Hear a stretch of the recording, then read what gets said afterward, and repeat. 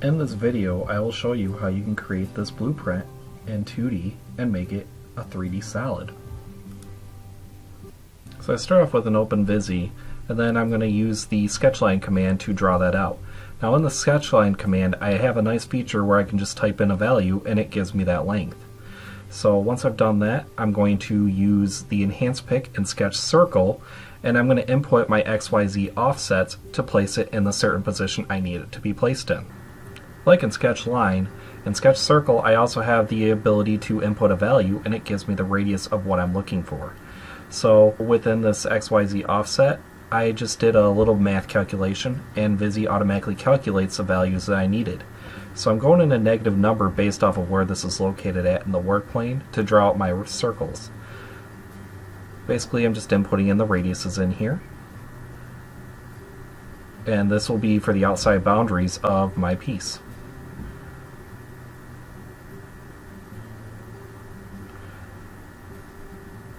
I'm continuing to add my circles in here, and let's say I make a mistake and I made the circle way too big.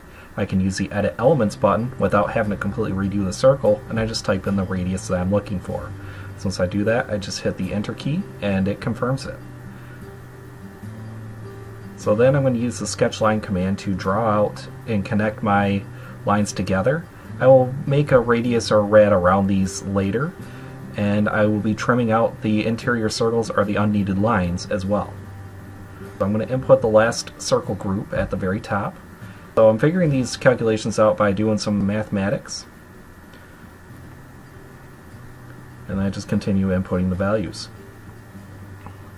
So once I've created all my circles and everything I need, I'm just going to do a sketch line, because where that line is located at, looking at the blueprints, I just draw it off in that area. Then I'm going to create a fillet which will get rid of the interior parts. So now I'll input the radiuses that I need and basically connect my outside boundaries together.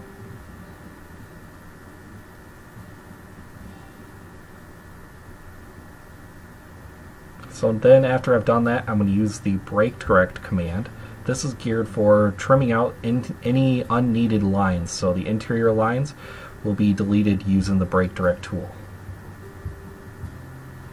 So now as you can see, I'm left with my main piece. So once I've completed this, I'm now going to turn it into a 3D model. I start by creating these wireframe lines into profiles, and then I'm going to use the extrude elements command to turn this into a solid. So I'm going to give it the distance I'm looking for, which in the blueprints said 15 millimeters, so that's why I'm going to put it in. And now I need to subtract out my holes. So I've got a couple holes in here. I'm going to subtract out 15 out of them, which makes them through holes. Then I have this smaller interior hole for the counterbore. I'm going to make that smaller. Once complete, this would be my finished piece.